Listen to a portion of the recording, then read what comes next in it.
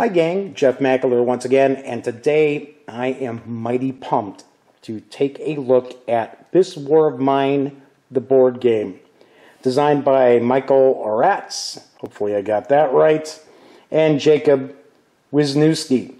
This is from Galakta Games, and it's in conjunction with 11-Bit Studios, who did the video game, and I do believe it's available in North America through aresgames.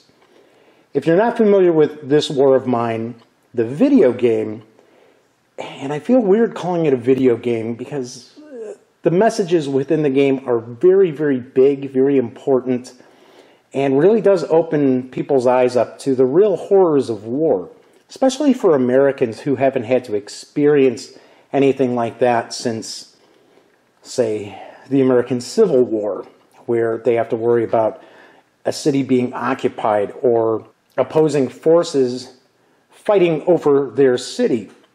And This War of Mine, the board game, aims to capture the feel of the video game. And word on the street is it has done a fantastic job of that. It is for 1 to 6 players, ages 18 and up. And it's important that I do mention they recommend 18 and up, because there are going to be very, very mature themes to the game and some very, very sticky moral and ethical choices to be made while playing the game. Because what happens is each of the players is representing, I don't want to say survivors, because it's not sort of like a zombie apocalypse or anything like that. They're just civilians who are caught in the midst of effectively a civil war that's taking place in their country, and the city is just under siege. And it's not as if either side is right or wrong in this conflict, because as civilians, that really doesn't matter. As a civilian, you're just looking to survive.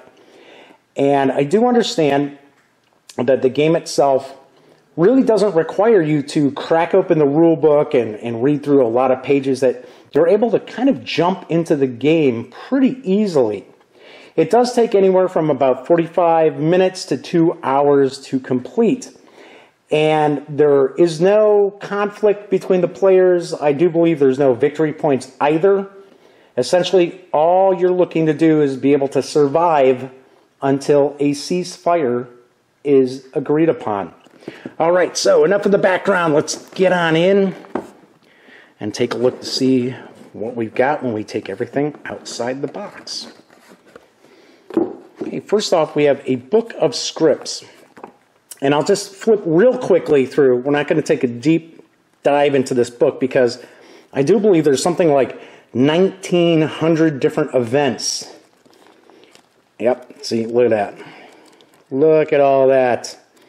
All the different options that players are going to have to choose from, or really dilemmas that they're going to have to take on head on. So there's the book of scripts. So we've got that. And we've got an advertisement, some of the fine Galactic games that are out there. I believe all of these are available from aresgames here in North America. So we've got that. Very cool. And I do believe Galakta is a Polish company. We've got the journal. I believe the journal are the rules. So we've got setup. We've got morning. We've got day actions, dusk, evening. A lot of scavenging. A lot of what takes place in the game, at least in the video game, is you're really just looking to try to go out and scavenge food and supplies and craft items that are just going to get you through the next day. And remember, not everyone is going to be the sort of humanitarian that you may be. So you have other people trying to get into your safe house, your stronghold, trying to take what you've got. There's a save, looks like some save sheets. So we've got a few of these. It looks like, yep, they're dual-sided. Got that. Got a baggie here. A couple of baggies, actually. The Last Day Using the Scenarios. Endless Nights.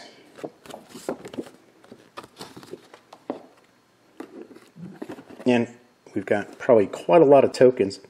But as I mentioned, this isn't like a happy-go-lucky kind of game. This isn't the sort of game that you're going to want to break out with, you know, Grandma and say, oh, come on, Grandma, play this war of mine. Oh, okay, maybe I won't say that.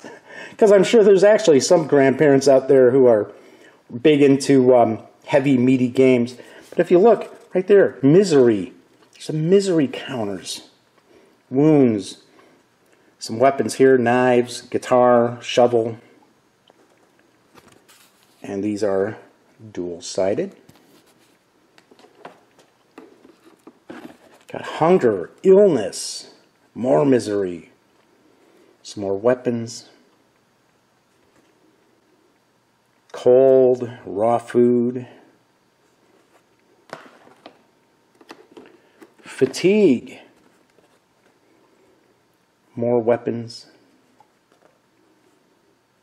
Oh, these are really nice.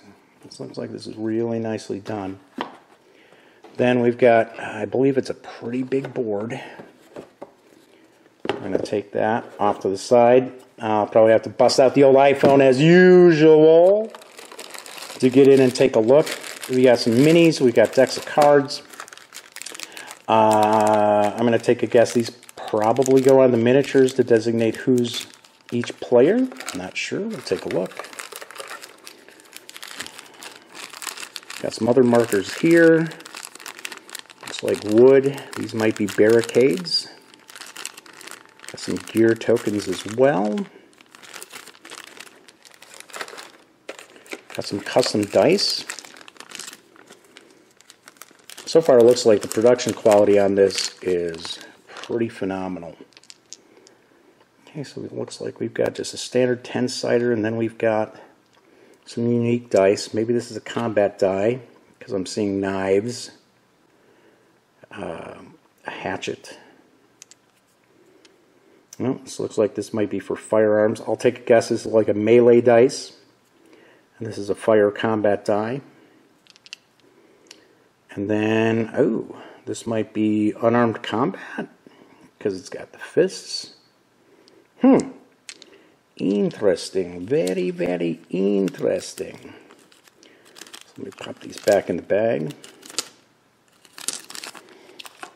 Got the miniatures. Let's take a look at some of these miniatures here.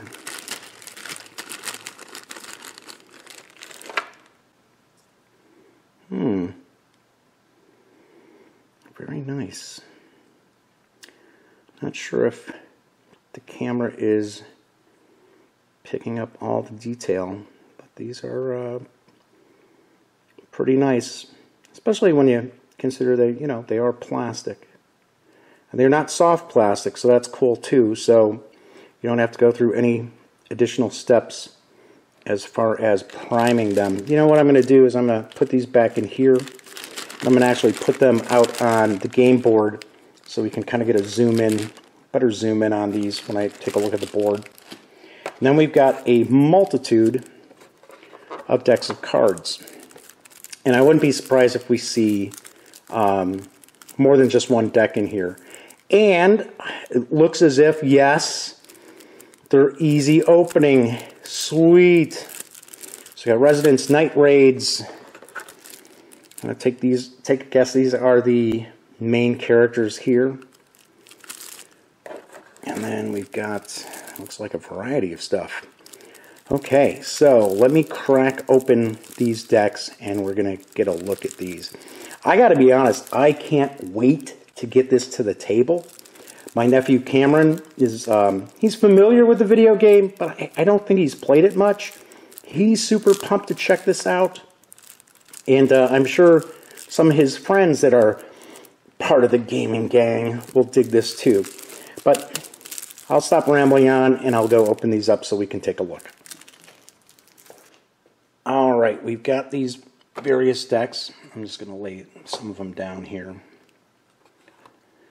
And before I start looking at the cards, I just want to point out very quickly, and I did mention this in my Custom Heroes unboxing, Custom Heroes from AEG.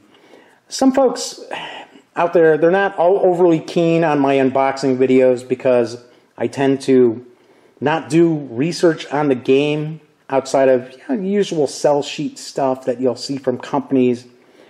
And the reason being is, one, I don't have time to do a lot of research on the various games because some people who watch these videos don't realize that the Gaming Gang website actually has something like 6,500 articles and things like that that I am mainly the author of and doing news and things like that.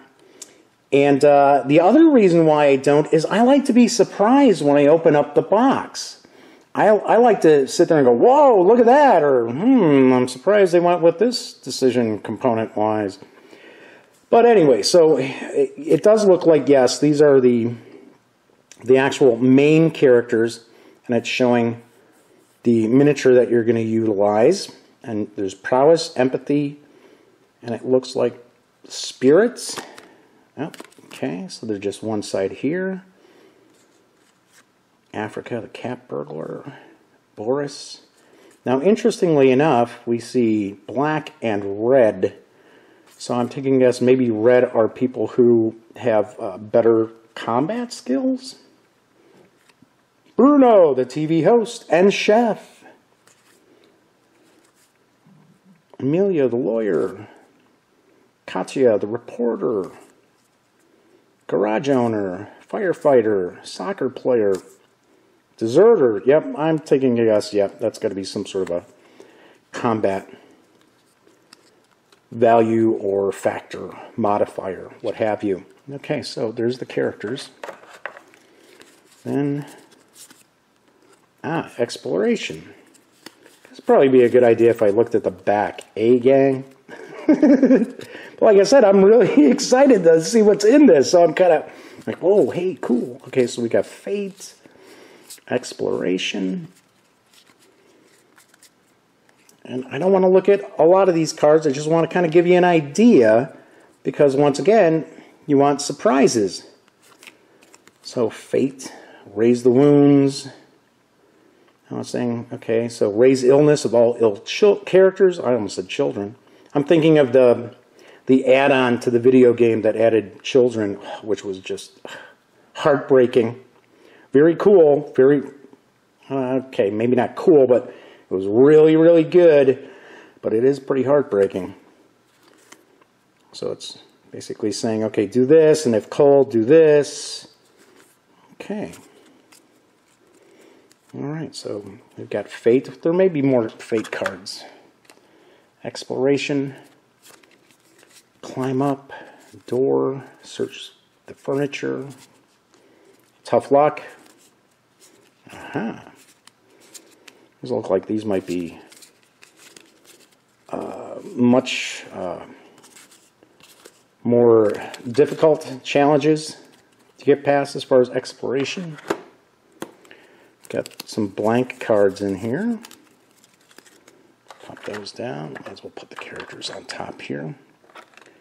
Okay, so we got residence, locations, events.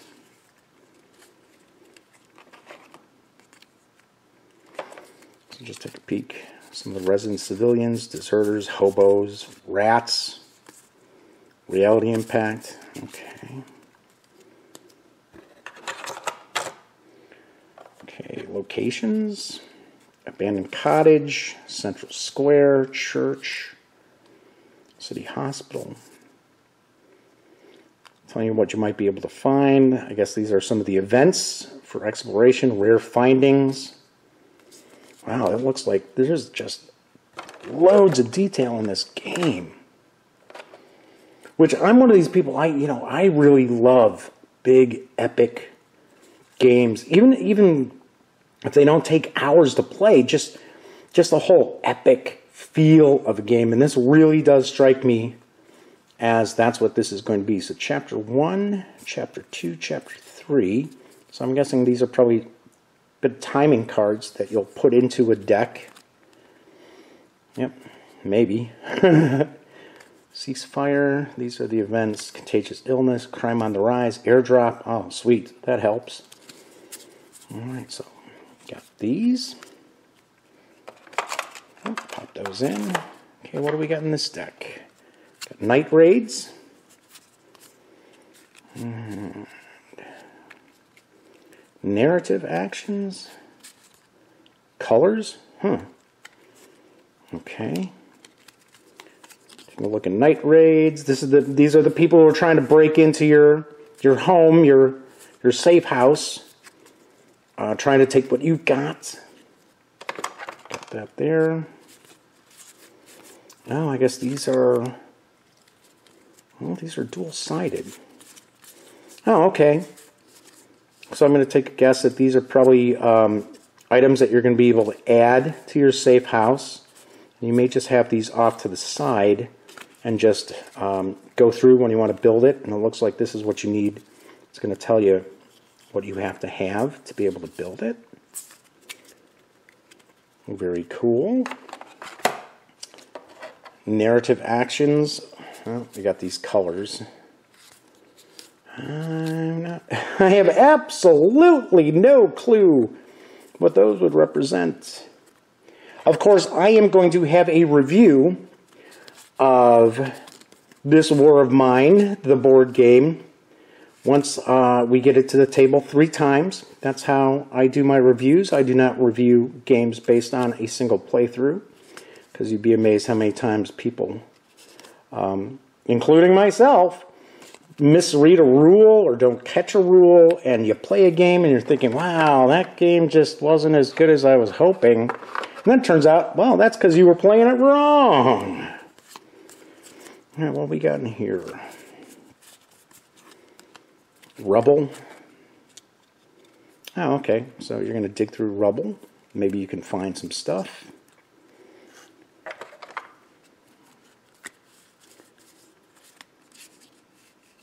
Wow, there's just, man, it just keeps going on and on and on. Looks like we've got bars, closed door, furniture. Ah, these are, we saw some of those actions where it was like search furniture. So I guess you would draw these cards to find out what you found.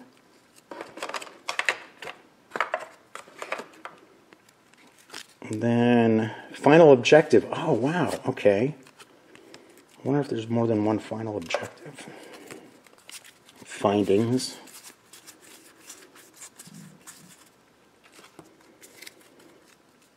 Just, once again, like I said, I don't want to spoil any surprises. We're just kind of taking a peek. We got visitors. Jeez. Here's the chapter objectives. Okay, so we got visitors. So these are I believe, because even though you have a main character, I believe you also have other civilians that will become part of your group. I don't want to say they're not necessarily NPCs, but it's very possible that what they do is they probably increase or decrease your survivability, probably different factors. So we've got chapter objectives, final objective. Final objective is, yes, survive. Get to the end of the game. So we've got that. And then chapter objectives, you must draw these because it looks like the game is played in 3 chapters. Man, this is just...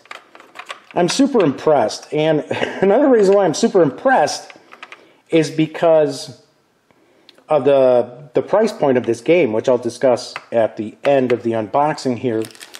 But I'm going to put some of this stuff away, and then I'm going to take a look at the map as well as the miniatures here. So you know what? Why don't I do that right now? I have laid out the board, and I've also placed the miniatures on the board as well. And the first thing I did notice as I opened up this mounted board is it's got two sides. It's dual-sided, so there's actually an advanced game as well. I'm just taking a look at the basic side of the board. And just as I kind of pan around through it, if you recall, we had all those various different decks of cards. Looks like we've got spots available for really all those decks, like the color cards, narrative actions, fate, ideas, fittings, characters. I wonder if it's possible, maybe you can bring in more of the main characters too. That's a possibility, because as I mentioned before, you're not competing against each other. You're just trying to get some civilians to survive. So we've got furniture, rubble, closed door, heap. So I'm guessing that those other decks are going to go in there too. And for those of you who've played the video game, this probably looks awfully familiar. This side view, sleeping on the floor, poking about. Yeah, really nice, good sized board here. And then we've got the miniatures. These are the 12 miniatures. Let's see if we can get in a bit, show off some of the detail. I'm going to pause it because the lighting is creating way more shadow. But these are the dozen miniatures that come with the game as well. Very, very impressive. I mean, seriously, hats off to Galakta Games, because this looks phenomenal. All right, so we've got the dice, the various decks of cards, the markers, more markers as well. We've got the even dozen miniatures for the main characters. We've got the various tokens and markers here. Got a bit of a scenario card. A couple of baggies, the save sheet, the journal, the book of scripts, and the map, and the cool games, cool other games from Galakta. And that is what we find when we take everything from this War of Mine, the board game, outside the box. If you'd like to learn more about this War of Mine, the board game, and go to Galakta's site, but I do believe, I'm not positive if there's a translation on their site or not, because as I mentioned, I believe this is Galakta is a Polish company. I do believe this War of Mine, the board game, is available right now. I know you can order it online. I'm not positive if it's arrived in your friendly local game stores just yet. I did mention one of the things that I found very, very impressive about this is this game box is jam-packed, and the MSRP on this War of Mine, the board game, is $69 and I believe 90 cents, which is a little odd. But that seems like an awfully good deal for what we've got in this box. And as I mentioned before, this is getting a lot of really good buzz from avenues that you wouldn't expect to hear about board games from too. Before I sign off, I just want to mention, if you dig our unboxing videos, or if you happen to like the Gaming Gang website, which I know a lot of people don't realize there's a website out there. It's not just me doing videos on YouTube. Be sure to support the Gaming Gang on our Patreon page. And we've got some cool giveaways coming up that people might kind of dig. Anyway, once again, I am Jeff McAleer, and for the latest in gaming news, reviews, comics, movies, TV, come on, by now you know the drill. Get your geek on at thegaminggang.com. And until next time, thanks for watching. you.